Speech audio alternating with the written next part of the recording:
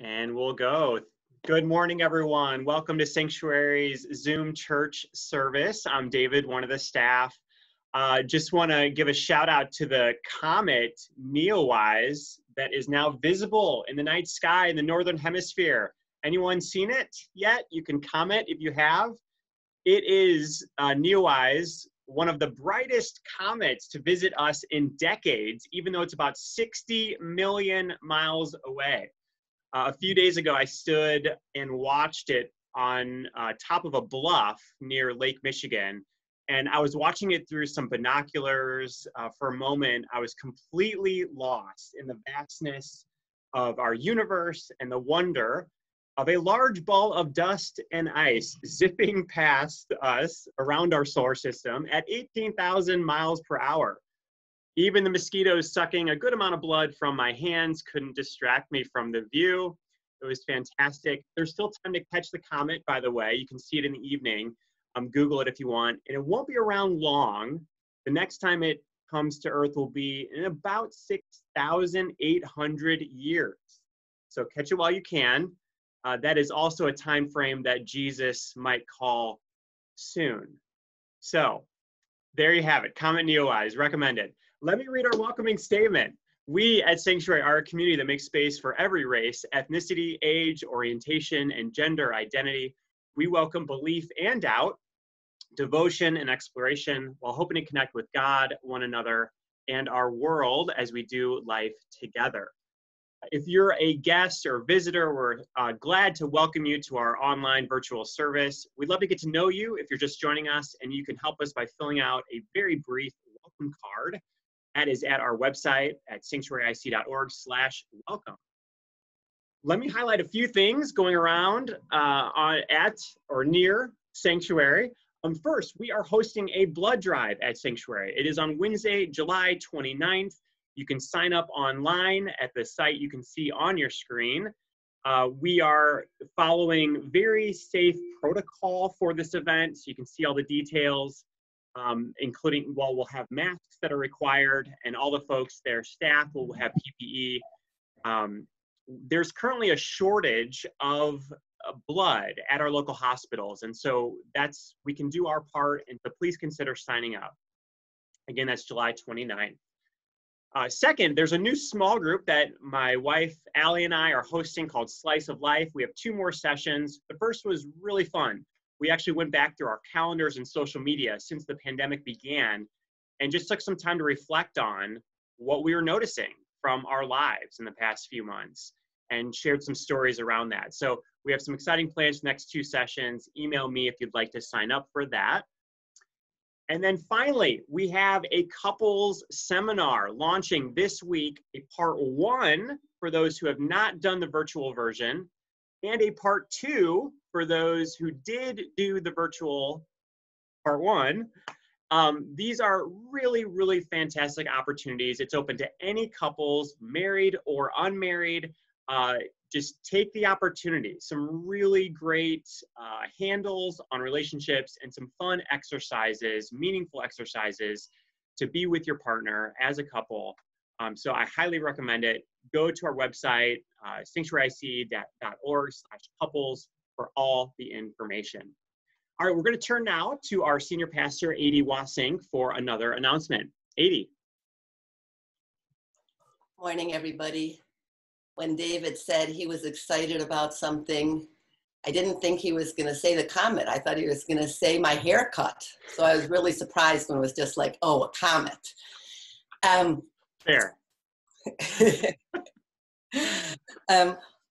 All of you know Beth Fega. Beth has been on our staff now for several years. But because of the pandemic that we find ourselves in, Beth's job description has changed dramatically. And so much of what Beth has loved to do, and we've loved to have her do over the years, which includes planning and executing events, hosting, meeting, greeting, organizing groups, and so on, hasn't been possible these past months.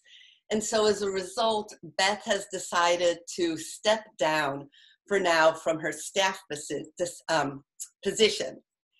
And while we're super sad, I'm super sad about that, Beth isn't going anywhere. They're not leaving, and she'll still be an active part of our community. So let me just say, I hate COVID, and I love Beth. So Jesus, we're so grateful for all the ways that Beth has served at Sanctuary. So grateful for all the ways she's loved and loves so many of us. We're so grateful for what she does. We're so grateful, Lord, for who she is. And we ask that you would bless Beth, that you'd fill her with your endless love and joy in this season. Amen. Thank you, Beth. Love you.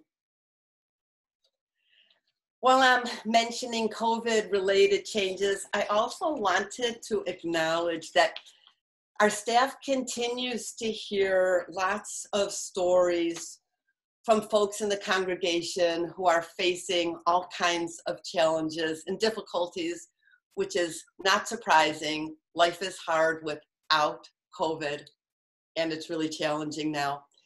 If you are one of those people or families who are struggling in some way, please let us know.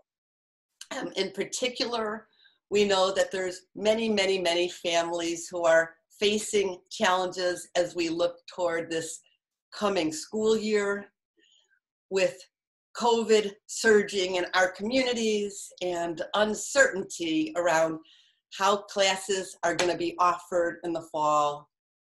We know that stresses are heightened. So please, please reach out to one another, reach out to us. Maybe there are ways that we can help. Jesus, we cry out to you.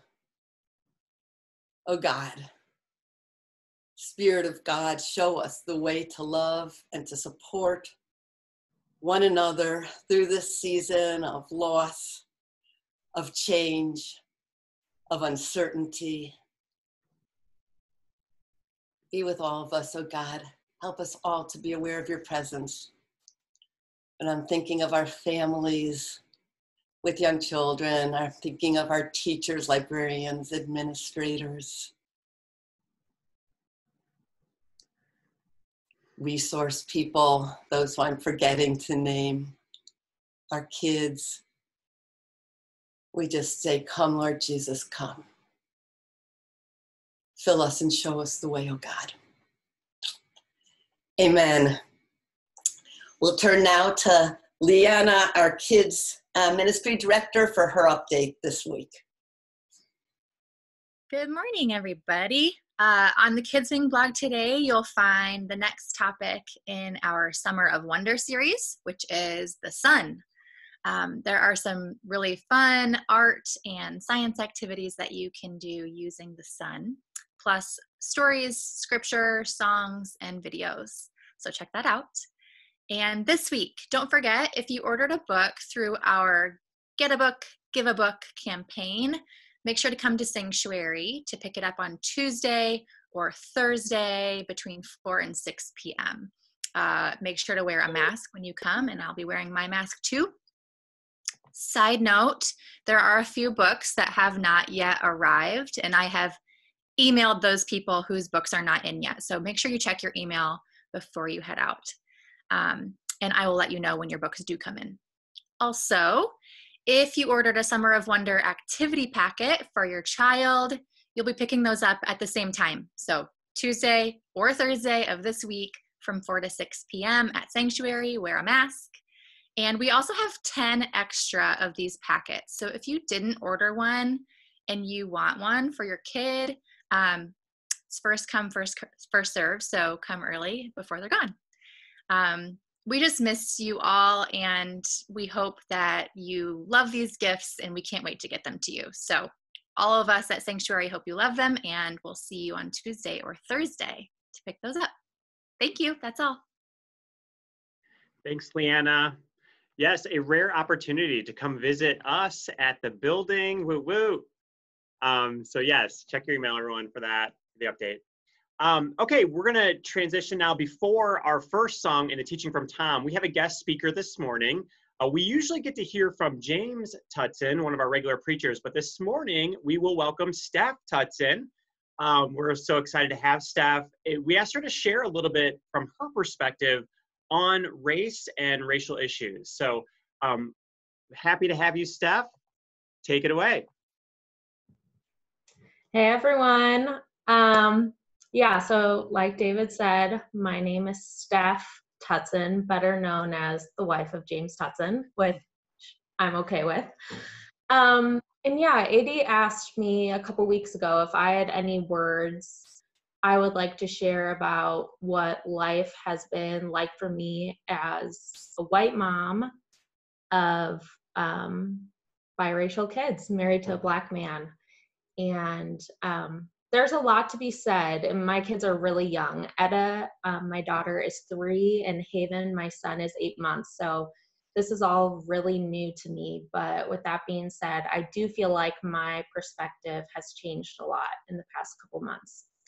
So a little background on me. I grew up loving Black culture and have been a self-proclaimed, not racist, from a liberal family who loved the Obamas and worshiped Beyonce for as long as I can remember.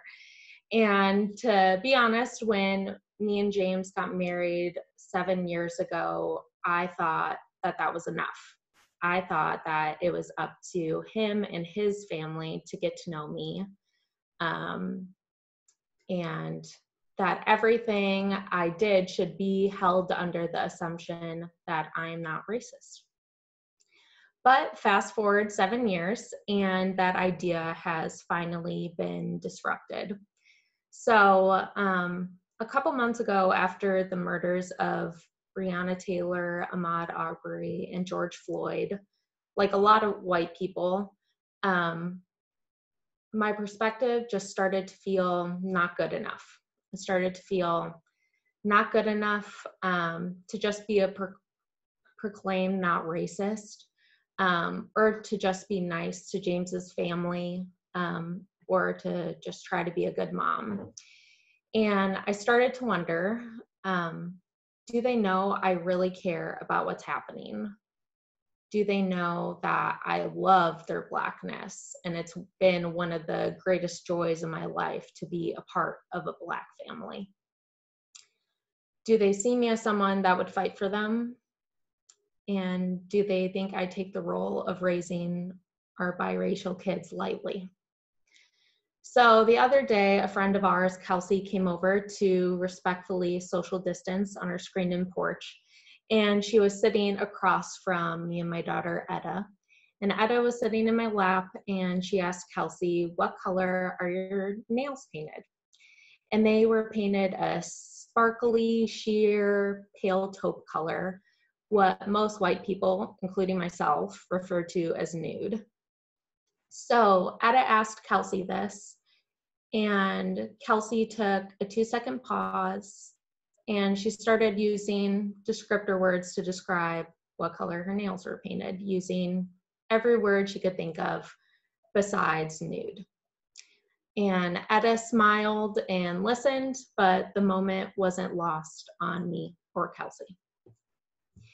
And the thing I get most about my kids is how cute they are, which they are. But that's really not enough for me to feel like someone has my kids back. And Kelsey's extra moment of thoughtfulness meant a lot to me and meant a lot to Etta. And in that moment, I knew that Kelsey really loved Etta because Kelsey was willing to change for Etta. And I want to be like Kelsey.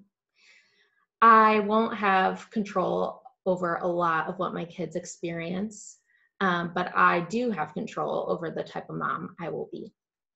And I want my kids to see me taking that extra step, trying to get it right, and being willing to change, to take a 2-second pause before I speak, and to not rest on just assuming that they know I'm surely not a racist because I'm their mom.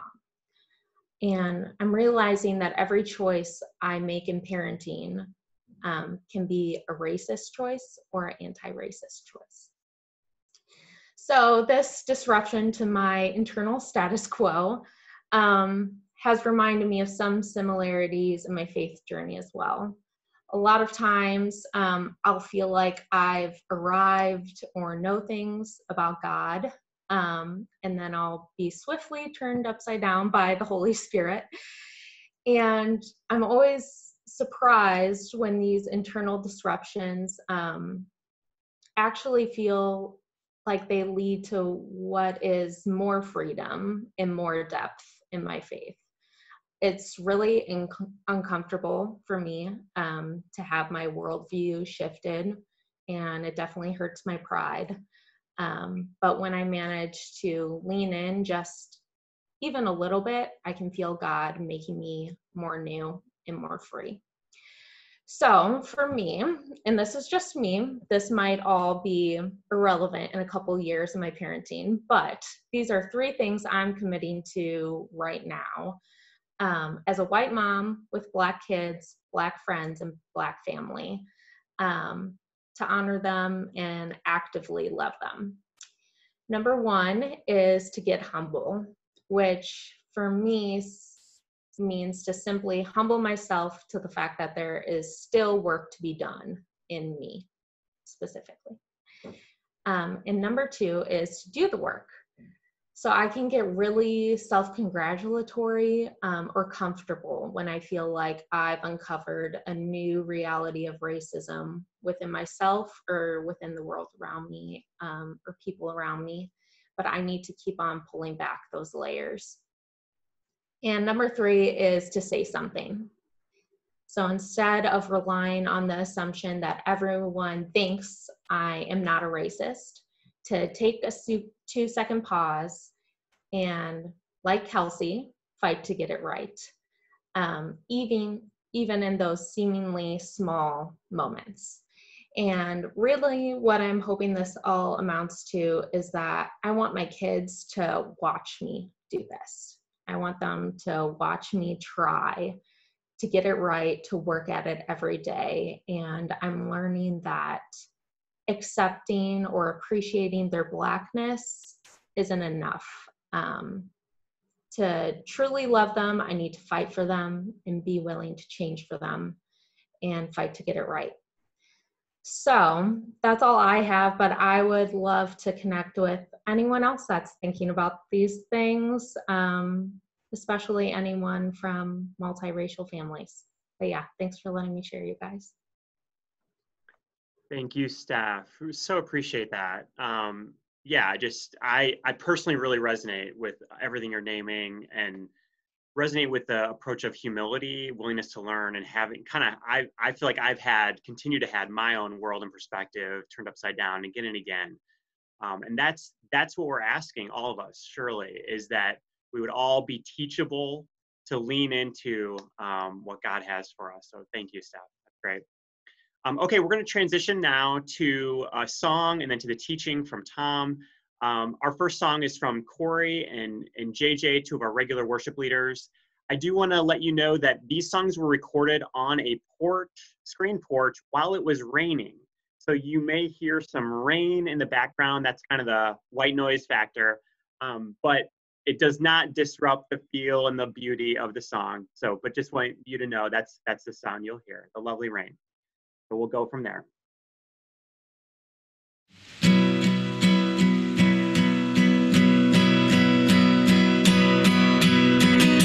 I lift my eyes up to the hills. This my morning song, where my strength comes from. I lift my eyes up to the hills. This my evening song.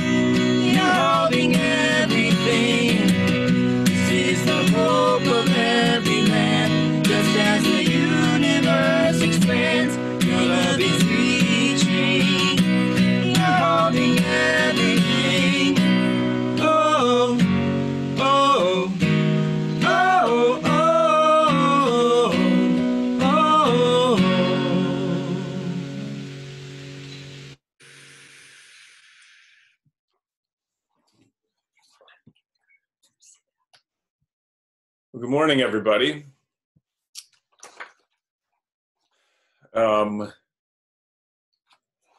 We live in a time right now of multi-layered threat, strife, and chaos. And the question for the morning is, how does Jesus help? How does God through Jesus help? Now, one whole domain of help that we focus on a lot is God through Jesus reveals us to ourselves. So God has a pretty deep understanding of human nature, both us as individuals and then how when we come together as groups, how do we behave? So God perceives the kinds of things that we do as groups of people to make ourselves powerful at the expense of others, to erect systems that benefit some to the detriment and harm of others. And so by paying attention to Jesus, to how Jesus behaves, what Jesus says and does as Jesus interacts with systems, we can perceive ourselves in those settings and understand what we need to do to contend with those systems of injustice. So God reveals us to ourselves through Jesus. But then there's a whole other way, I think, that in the midst of threat, strife, and chaos, God through Jesus helps, and that's by revealing God to us. And not even things about God, not understandings of God, not the nature of God, but just God in Jesus, the godness of Jesus. That if we're able to perceive that and maybe comprehend that, we can do better than we would otherwise in the midst of the world as it is. So we're going to look at a story where that happens in a pretty remarkable way, a story of pretty intense threat, strife, contentiousness, chaos, at the end of which is a remarkable exclamation of a perceiving of God in Jesus. So it's one of the more well-known stories about Jesus. It's his crucifixion. I'm going to read some excerpts from this story that come from the account as told by Mark.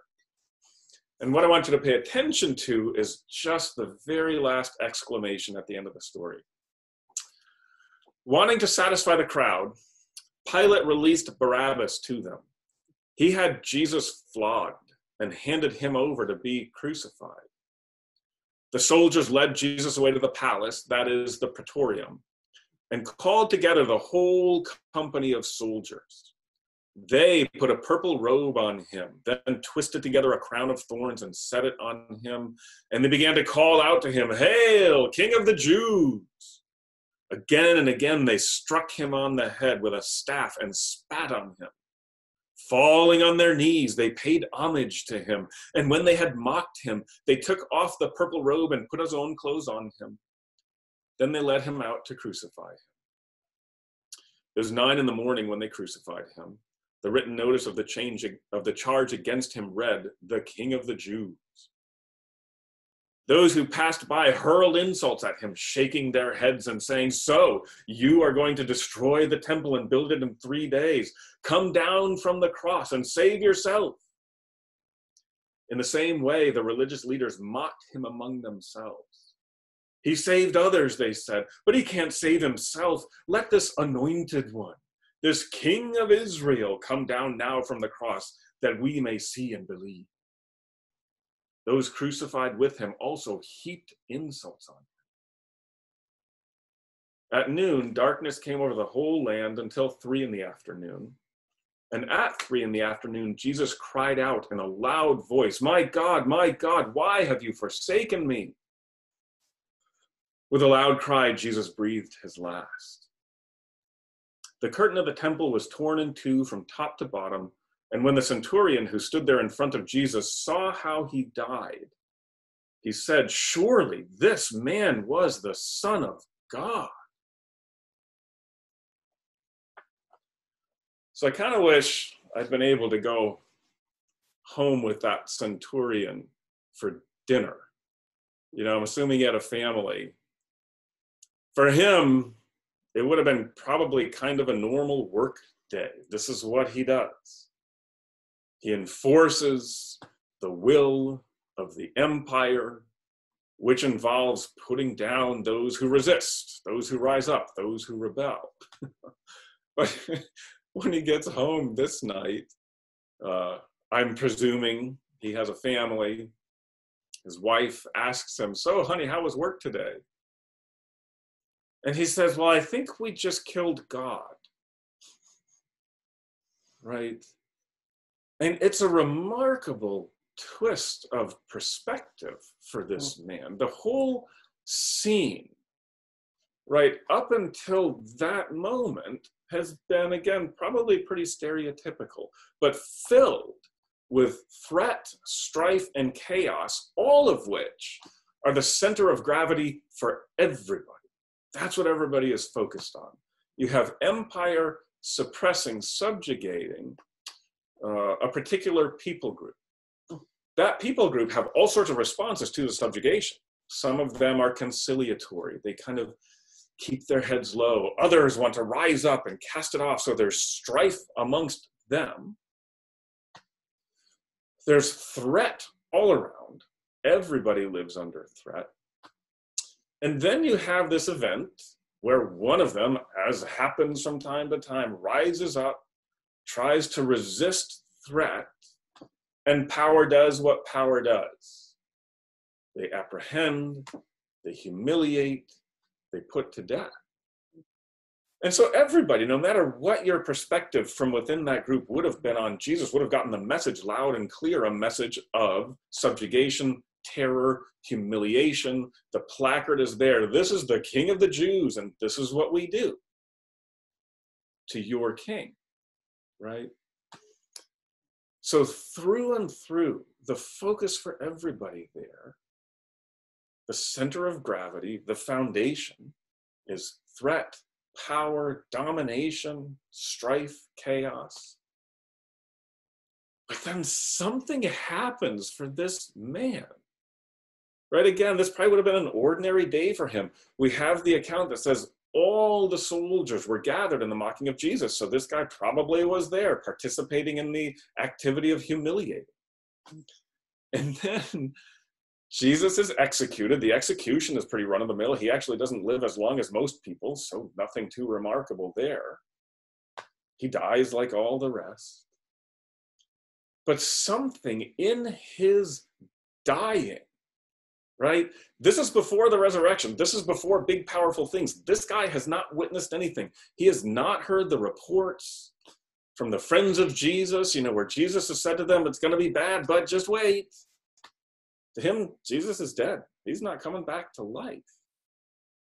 But somehow in the dying of Jesus, the godness comes through and everything changes. The meaning of everything changes. The center of it is the godness of Jesus.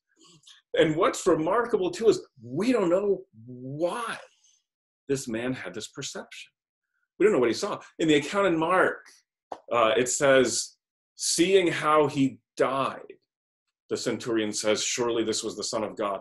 But there's a little note in my translation that says, some translations have seeing how or hearing how he cried out. So the exclamation maybe. If you go to the book of Matthew, Matthew says there was an earthquake and dead people rose from the graves. And then the centurion said, oh, surely this was the Son of God, right? The thing is, in the end, we don't know because nobody asked him. Nobody went up to him and said, hey, you said something kind of strange at the foot of the cross. What was it that you saw or perceived? So I don't know. Somehow in dying, in how he died, the godness of Jesus comes through and changes everything. It's not that all the other stuff wasn't happening anymore. It's just the frame of reference, the starting point, the foundation. And whatever it was that happened there, I want that. I want that perceiving of Jesus for me. I want that comprehending of Jesus for me. It's a thing that happens not infrequently in the life of Jesus, right? One of the most well-known stories too is Jesus is traveling on a boat across a lake with his friends. A squall comes up, threatens to capsize the boat.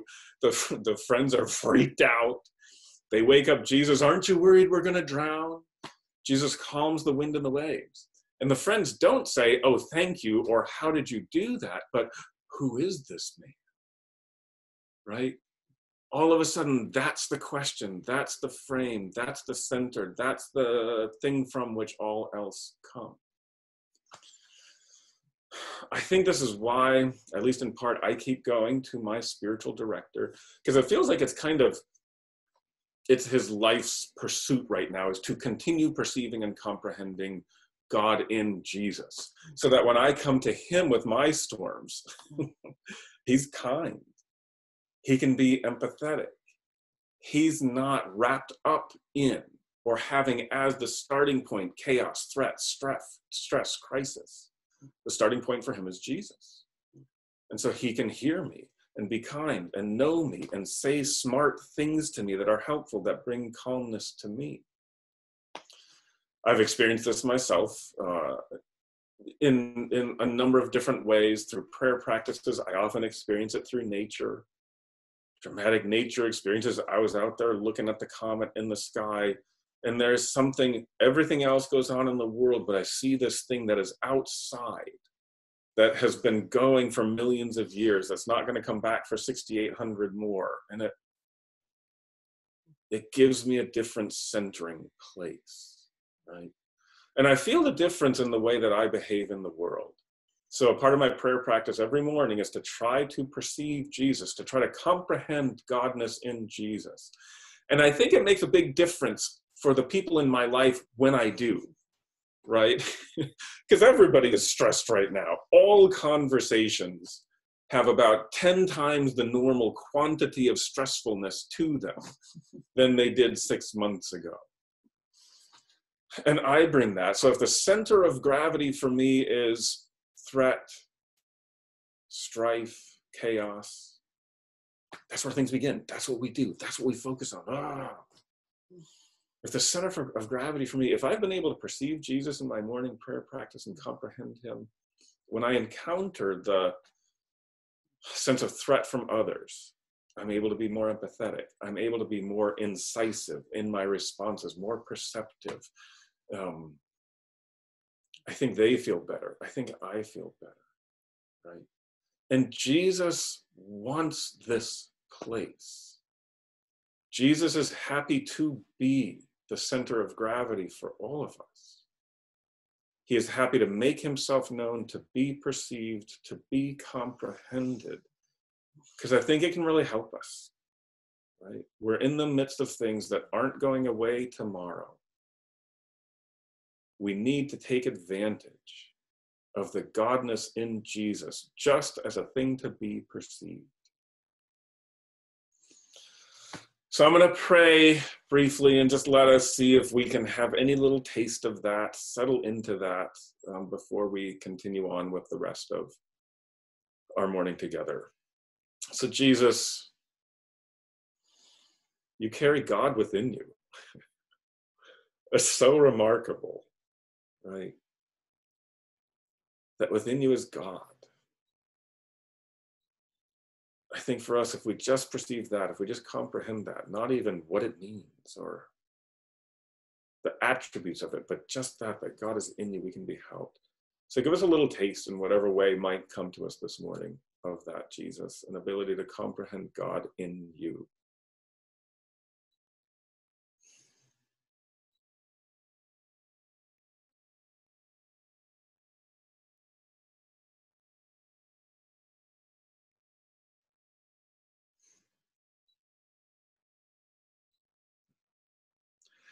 Thank you that you are close, Jesus, that you're not far off, that you bring you and God in you to us in so many ways. Amen. Amen. Amen. Thanks, Tom. We're going to transition right away to 2 songs in response, again, both from Cory and JJ. We'll share the song and the lyrics. All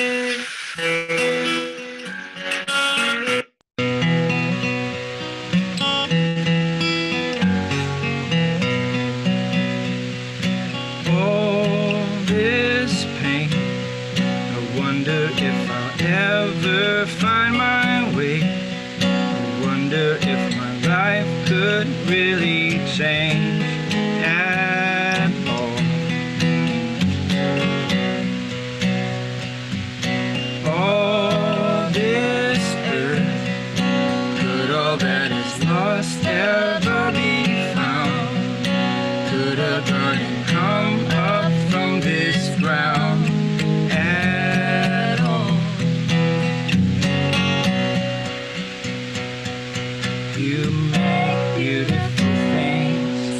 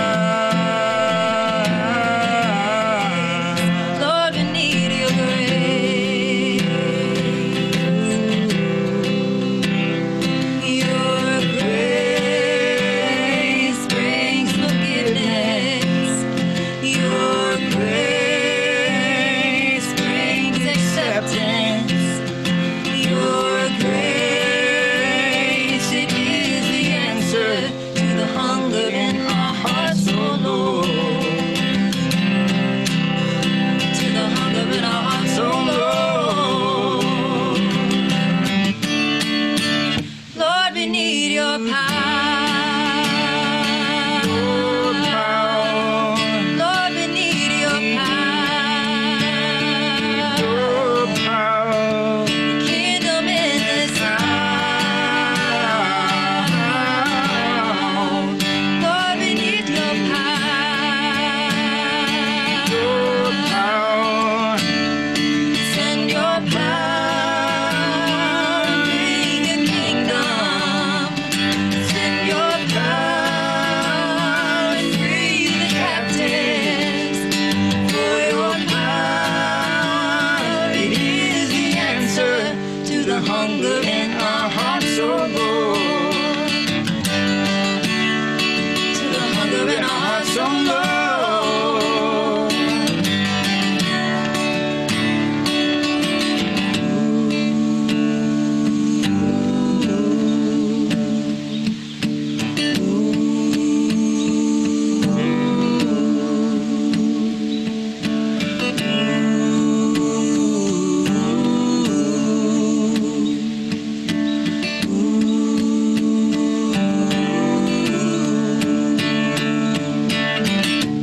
We need your touch, oh Lord. We need you, send your power. We need your touch, oh Lord. We need you, send your power. We need your touch, oh Lord. We need you, send your power. We need your touch, oh Lord. We need you, send your power, Lord.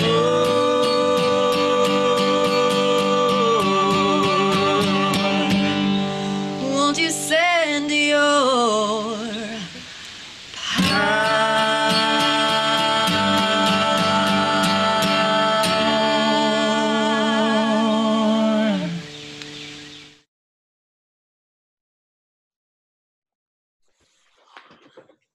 Well, thank you all for spending the time this morning with us. Thanks to everybody who participates, who contributes. We're just grateful for your presence. We're grateful for your attention, for your continued being with us. We really hope that this time together on Sunday morning like this can be a little bit of that Jesus center of gravity in our world, right? That what we say and do and what we sing and share and just our presence with us, with kind of us all together, can be that thing that is what grounds us, what orients us towards God as the beginning, as the foundation, as that from which meaning is made.